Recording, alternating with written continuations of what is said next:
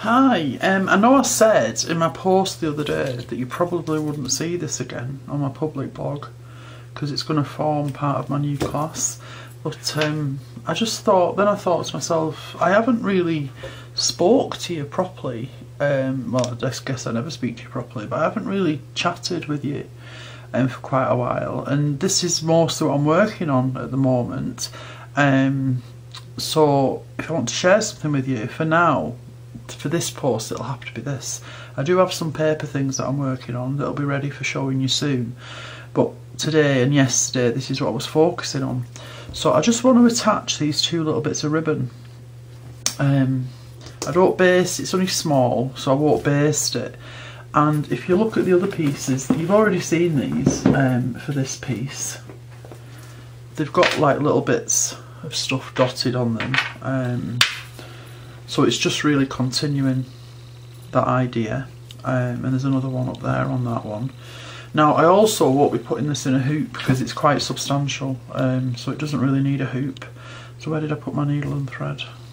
Do you know what, see, this is what it's like in my classes. It's probably attached to one of these by accident. Yeah, there it is. I'll thread a needle, put it down, start talking, lose the needle and thread. It's normal, it's just normal, things are normal.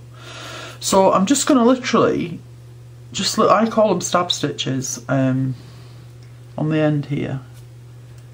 Got fluff there, it's just off the ribbon, because it's just going to unpick now. Hence the reason for me doing these stab stitches at that end. So it won't take me a nanosecond. So how are you all doing? Lockdown. I'm getting quite irritated now. I know it's for the greater good, and I know I'm not going to break lockdown, I'm not going to do anything irresponsible, but I have to be honest and say that it's getting to me now. I mean, I never used to do much anyway. Well, I did, but I used to go see my parents, see my son, see my daughter, and all of those things involved drives of different lengths and distances. Aside from that, I never really left the house unless it was to do those things. But it's kind of like not having the choice, isn't it? That's the thing. Even if you don't want to do something, I'm kind of not happy knowing that if I wanted to do it I wouldn't be able to. That's the thing that's getting to me, I guess. I'm that kind of person. Can't be told. My mother said I'd never like being told what to do. So there you go. But I mean, I'm hoping we're reaching some kind of good point now in terms of the prognosis for the infection rates and that. Just fingers crossed. So I hope you're all coping. It is very difficult. I spoke to my mum this morning, and my mum is 80 this year. She's very, very active, always has been. And she said this morning she hadn't left the house for weeks. Not for anything. She literally hasn't left the house. She's been in the garden, but apart from that. And she said to me this morning, I'm going to pin this lace back here so I can do this other end, that she feels old because she's not doing anything. And I guess that's an issue, and there's probably a lot of people either my mum's age or even younger that are feeling like that. So it is difficult. It's really, such a big ask what we're being asked to do, isn't it? But like I say, it's for the greater good. Thank goodness we've got embroidery. So I'll do this then now.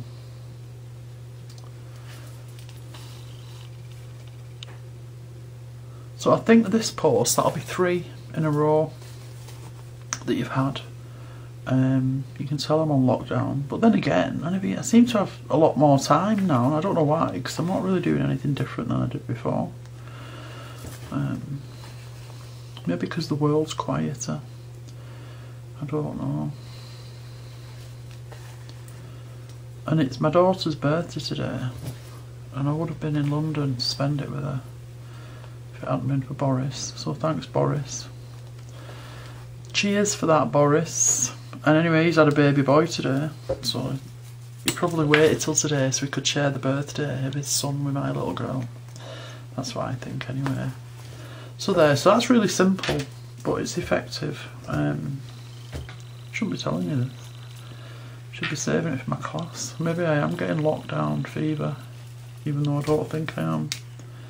maybe subconsciously I am.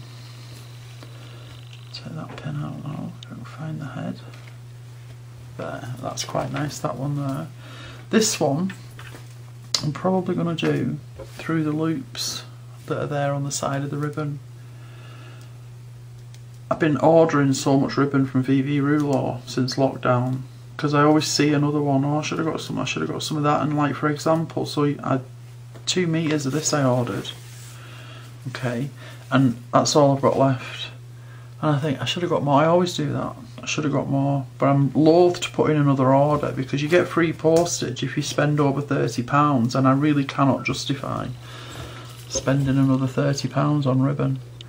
But if I ordered that, I think that's like £1.65 or something a metre. And if I ordered, say, 5 metres of that, then I'd still have to pay like £3.50 postage. And I'd be thinking, oh, if I'd gone over £30, that would have been £3.50's worth of ribbon.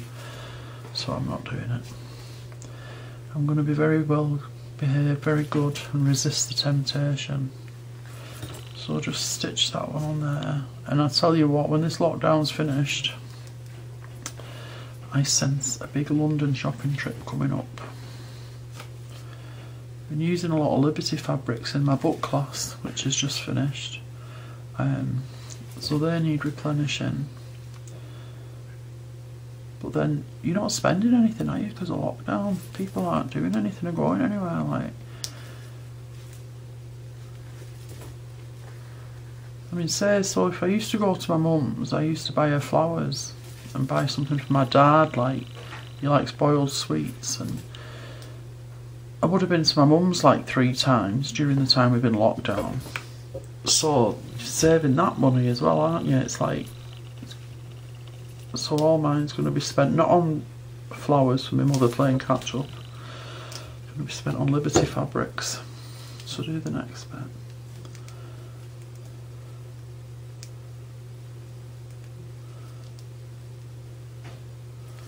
So I'm just down this side and then we're done. I'm trying to decide what to do with the rest of my day. I mean, I've got plenty of stuff to work on. But I'm thinking I've got 4 weeks between now and my next class. And I'm sure I had plans to do something amazing. And now I can't remember what they were. Well, I can vaguely remember them, but now I'm remembering them, I'm thinking maybe they're not amazing. But I do that a lot. I work on something and I think it's amazing. And then I see it every day, I think. And it no longer becomes amazing because it's not new.